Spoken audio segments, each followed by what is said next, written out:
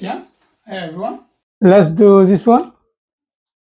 Find the equation of the straight line that passes through the points 0, -3, and 5, 7. Okay? So the equation of the straight line, this formula, y equal mx plus c. Yeah, m is the gradient, the slope, where it calculates the change in y and change in x. Yeah. C is the y-intercept, where the line crosses the y-axis. Y and x are the points, the coordinates of points on a graph. Yeah, let's calculate the gradient, m. So m equal y2, y1, x2, take our x1. Yeah, change in y over change in x. So this y2 and y1 is 7 and -3. So 7 take away -3 over x2 and x1 is 5 and 0. So 5 take away 0. Yeah. So this negative times negative positive. So 7 plus is plus, then 7 plus 3 is 10. 5 take away 0, 5. So 10 divided 5 is 2. So y is m is 2 now. Y equal m2 plus c. Let's calculate c. And c calculate by y, take away y1 equal m bracket x take away x1. Y take away y1 is -3, take away -3 equal m is 2, 2x take away x1 is 0. Yeah, so negative times negative positive, so y plus 3 equal 2 times x, 2x. 2 times 0, 0. We don't need to write 0 here.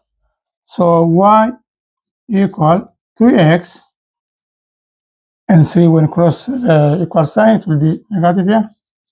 So this is the straight line, y equal 2x, take away 3.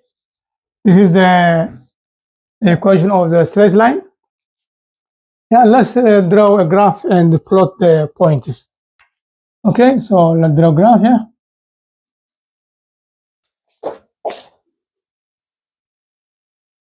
Okay, so this is the x-axis, sorry, and this is y.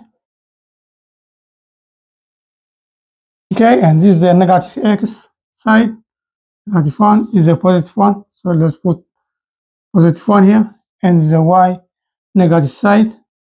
Let's say negative 1 here, and this is the positive y. Let's put here positive 1. Yeah, let's now plot the points. Yeah, when x is 0, yeah, y is -3. Let's put round here, -3. And when x is 5, let's say here, y is 7. Let's say round here. So around this point, yeah, this point is x is 5, and this is 7. X is 5, y is 7. Yeah, and this point is x is 0, y is -3. Yeah, let's draw a line.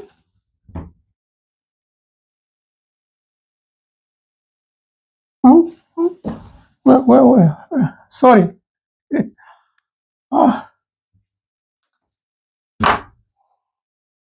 This is the point 1, okay? This is the point. It's better now, yeah? Yeah, this is the line, and this is the y-intercept, -3. Yeah, and this is change in x, and this all the way change in y. Yeah? Yeah, so this is the gradient then. The gradient is 2, which means for every unit of x, 2 units of y. For example, if the value of x changes here to 6, one unit, one value, so this will increase by 2 value. That means it will be 9. We can check it. So if x is 6, so 2 times 6, 12. Take away 3, 9. Yeah, and so on. Yeah. So thank you very much.